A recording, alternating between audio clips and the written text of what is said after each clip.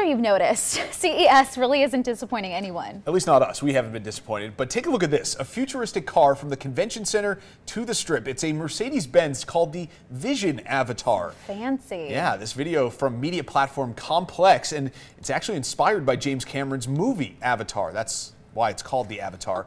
The vehicle focuses on sustainability and a biometric connection between car and driver. Those wheels light up. That's so cool. I want to take a drive down the strip in that thing. Oh my gosh. All right.